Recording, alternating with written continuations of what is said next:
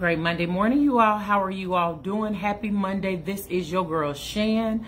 I hope and pray that you all had an amazing weekend and that you were able to relax and, Netflix and chill, whatever the case may be. We don't always have to run 24 miles an hour. That's how we burn ourselves out. And so let me go ahead with my little announcement. Tonight, Marriage Mondays with the Kings, as you all may know, for those who have been, following us, supporting us, whatever the case may be. I can't stand following, but supporting us.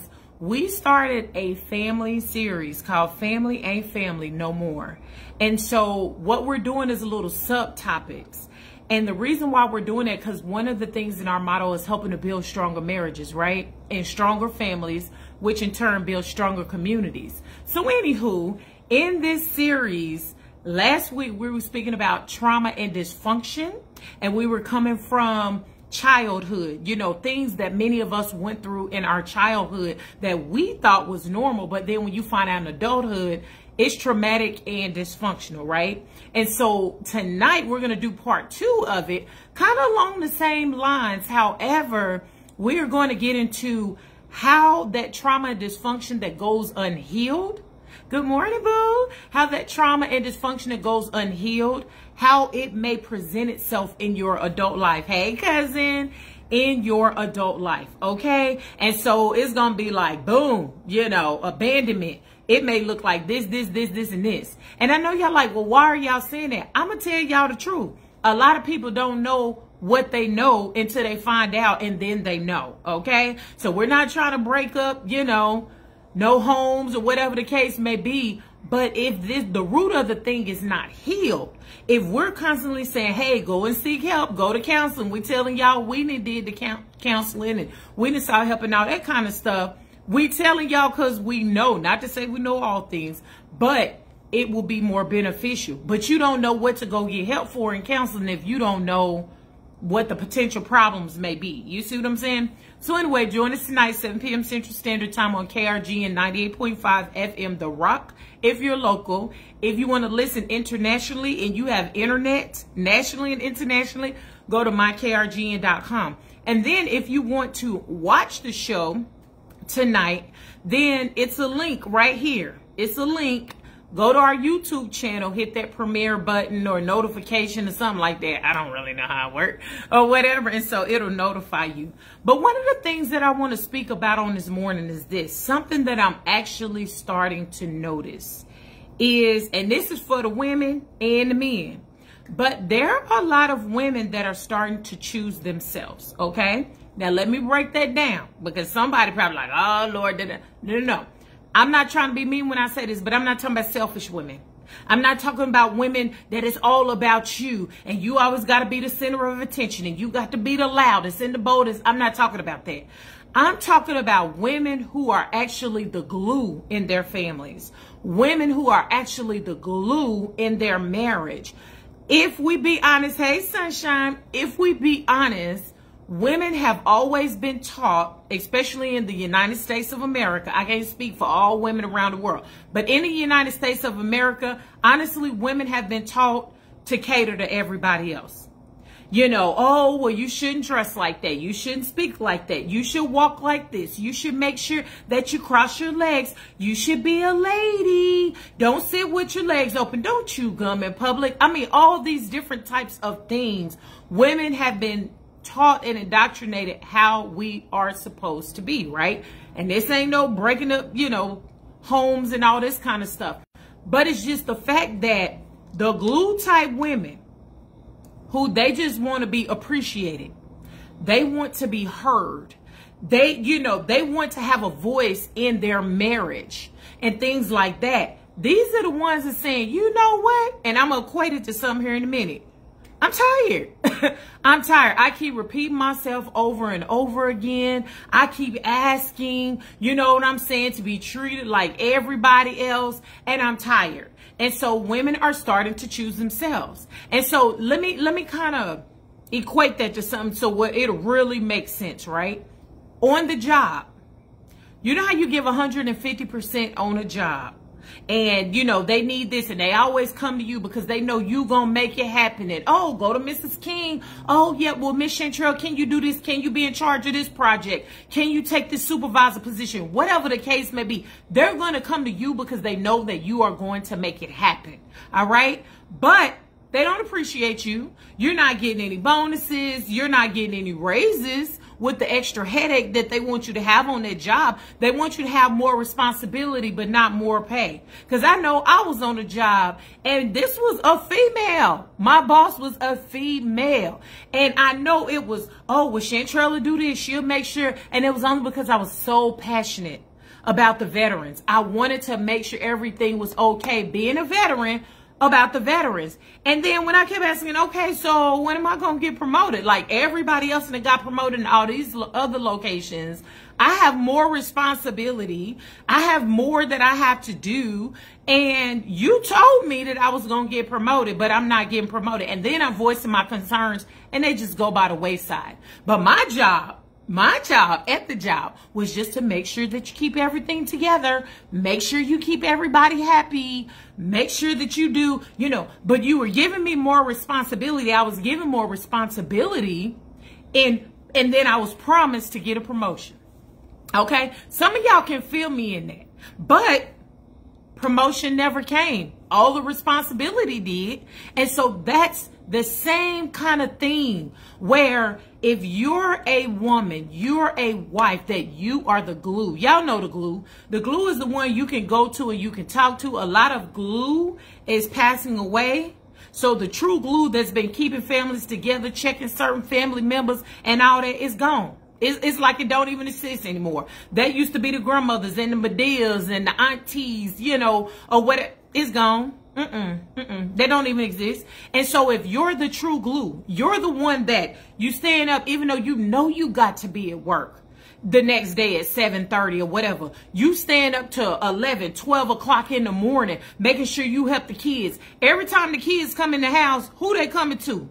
They coming straight to you. Mama, I need. Mama, can you do? Mama, oh, I got this science project that's due tomorrow. How long you been knowing about this? Because you know that's what we say. Oh, it's been about 2 or 3 weeks and you just not telling me. And it's 9:30 at night and Walmart don't even stay open anymore for 24 hours like that. What are we supposed to do? Am I supposed to create something out of the earth? Y'all know how it's been or whatever. But always doing. Your husband got something going on, or whatever. You're trying to be there. You're trying to be to help me. You're trying to be supportive and all those things like that. But you can never catch a break because you are the glue. When people have in your family emotional situations is going on, guess who they call? They call you because you're the glue. Your kids gonna call you. Your husband gonna call you because you are the glue. But women are starting to say, wait a minute. When I'm voicing my concerns to my spouse, you don't hear nothing that I'm saying. And this is something that I've noticed as well. When it's kind of like, and I ain't trying to call people out, but I'm just saying, think about it with me. And ladies, y'all let me know, right? But it's kind of like everybody else get the nice person of your spouse. They get the nice person. Oh, this and that. But you may not get that at the house. And this is why women are saying, I'm sick and tired. I'm tired. Like I've been telling you and telling you and telling you, and you're not listening. And let me tell you what the world has indoctrinated people with.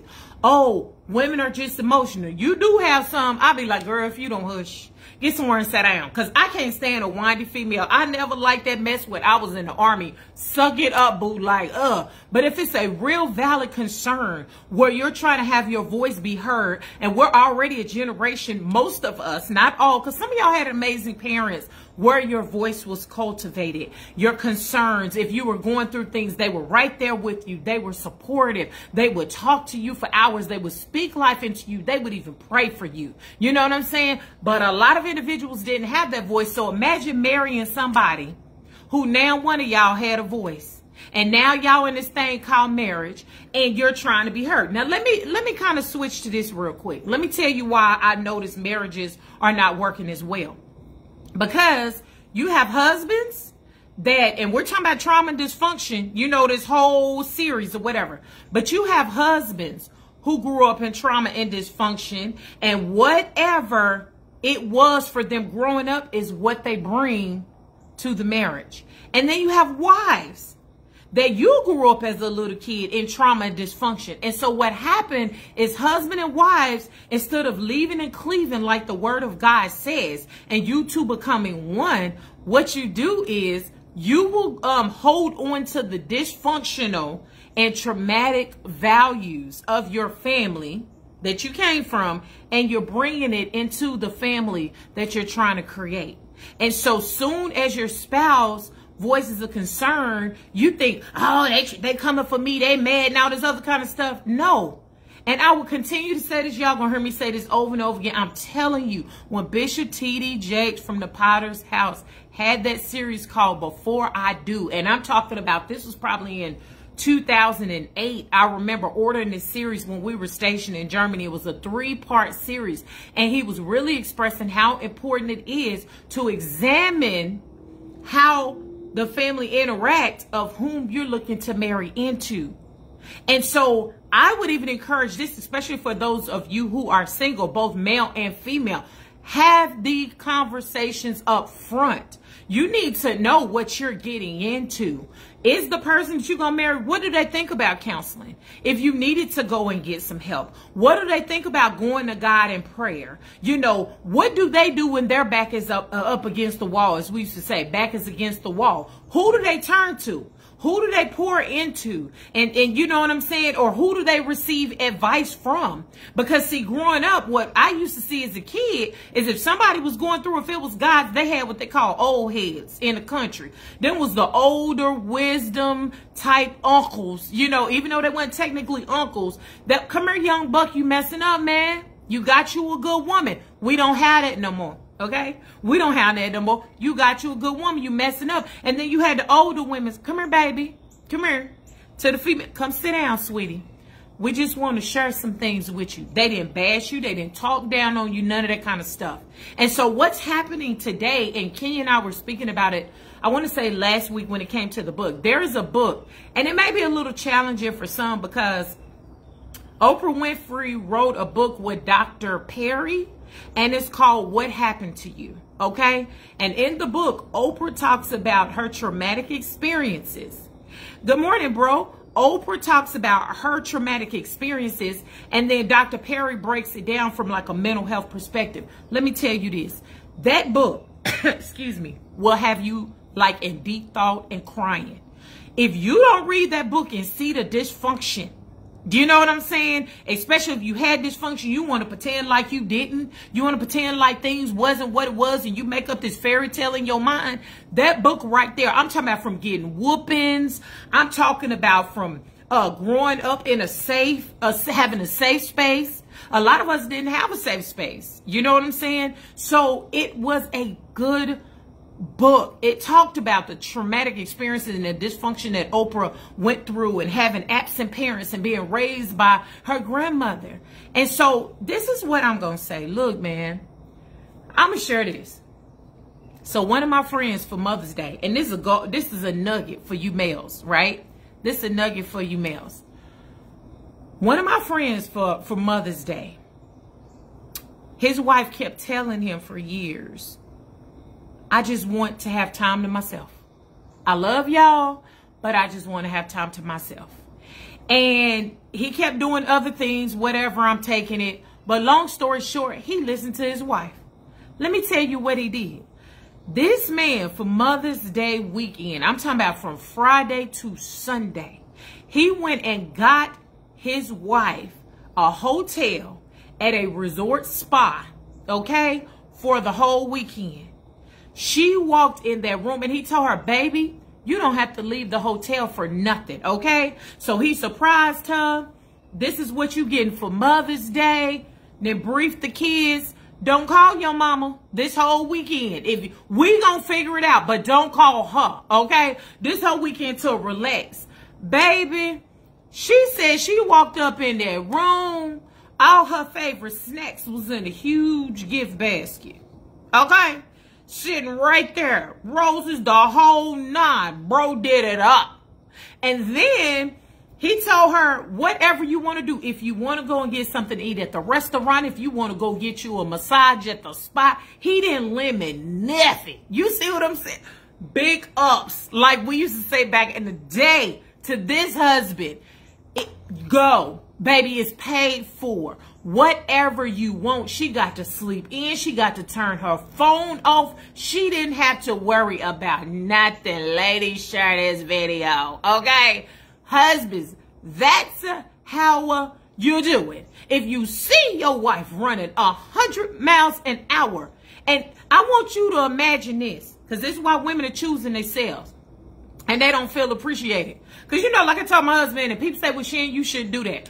I'm a different type of breed. I'm a different type of female. I don't give me no dozen roses and spend no $250 on them, because I'm a numbers person too.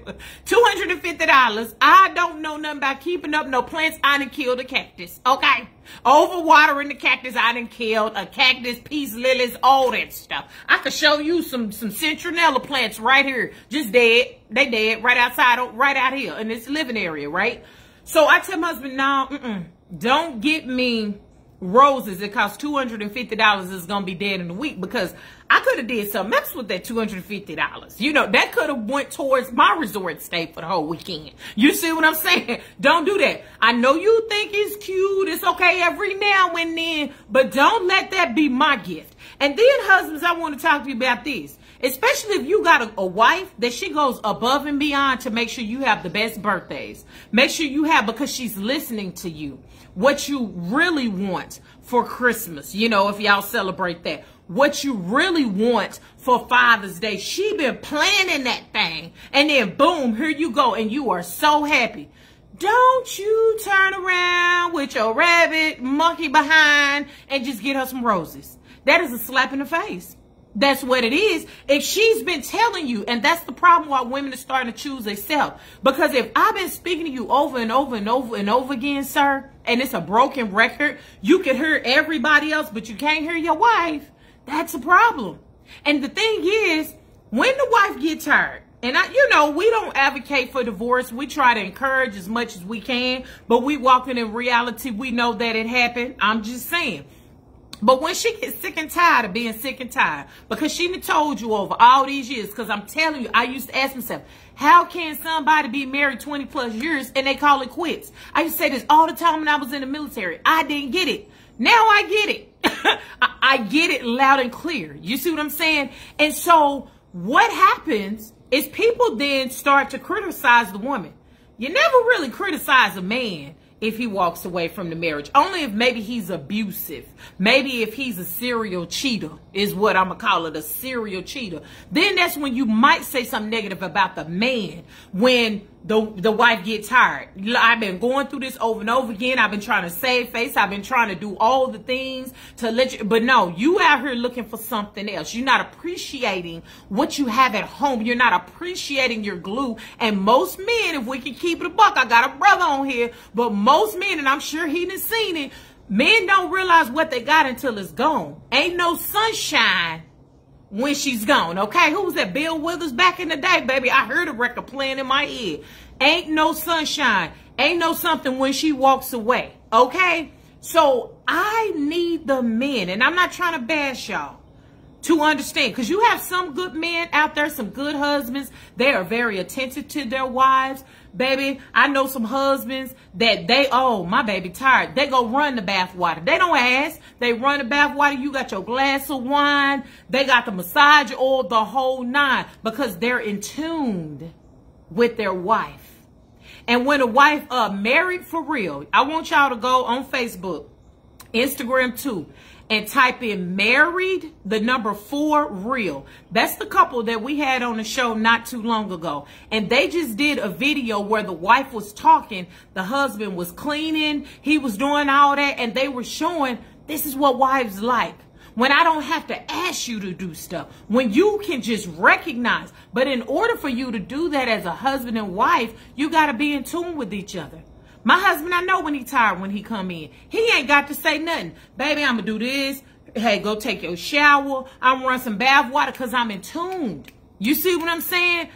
husbands and wives learn how to be in tune. But Married for Real, they got the video they just posted a few days ago. And I was like, come on, sis. This is what it is right here. So husbands, if your wife keep telling you over and over and over and over again, what I want you to ask yourself is this.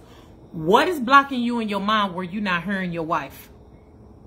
What is it that if someone else, male or female, asks you to do something, as we used to say in the military, you can jump to? You're going to make that thing happen. But why not your wife? The one who's raising your children.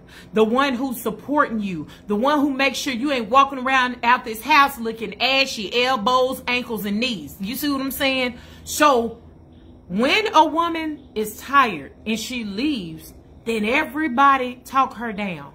They talk about her like a dog. Oh, well, she had a good man. You did not know what that woman was going through in her marriage. You did not. Because guess what? We grew up in a generation where you fake and pretend like everything outside of the house is wonderful and amazing and it's tore up and toxic inside the house. And social media didn't make it any better. So don't judge that woman. If you want to learn and glean from her, then ask her what happened to you. That's the name of that Oprah and Dr. Perry book. What happened to you? Don't ask so you can get information and spread the latest tea and you can judge. No, ask. And 9 times out of 10, when you know that's a good woman, when that husband has said, my wife is a good wife, this, that, and the other, baby, I'm here to tell you, that sister, and I ain't talking about color, that woman got tired. She got probably tired of repeating herself. She probably got tired of not being treated like the wife. Because guess what? When it come to husband and wife, nobody else come before that. Nobody else should come before your husband and your wife. And that's why people are getting a divorce. People are tired. We done went through a whole pandemic. We done watched people dying, get murdered. You know what I'm saying? We done went through a lot mentally. And then I got to set up here and war with you in my home. I'm giving you 150% and you giving me 10. So I'm here to tell you, get in tune with each other. Husbands, if you know you got you a good one, you know you got you a good one. You know when you walk out your house is going to be still standing. This lady paid her bills. She making sure everything is done. She's cooking. She's working. What more? What more could you ask of such an amazing wife? You better know what you got, okay? And not only are women choosing themselves mentally, physically, spiritually, and emotionally, not only are they choosing themselves, it's not like they're getting out of the marriage and they're going to be with somebody else. No, that's not what they're doing. They're choosing themselves. They're taking time and they're learning how to heal, okay? So I'm just, sharing what God put on my heart. Don't let that pride come between you losing your good thing. Because even the word of God says, a man that finds a wife finds a good thing and obtain favor. When you got some good glue, your wife is amazing glue, you better understand you got favor on your life because of your wife. That's the word of God. You got favor, sir, because of who you asked to marry you.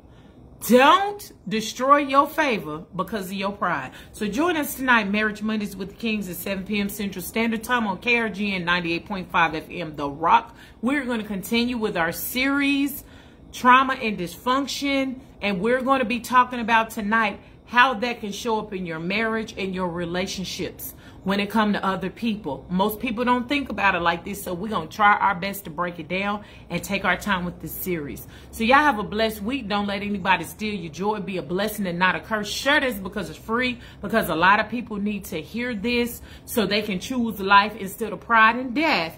And your girl Shannon will be back with you next Monday with whatever it is that God places on my heart. So God bless you and blessings to you.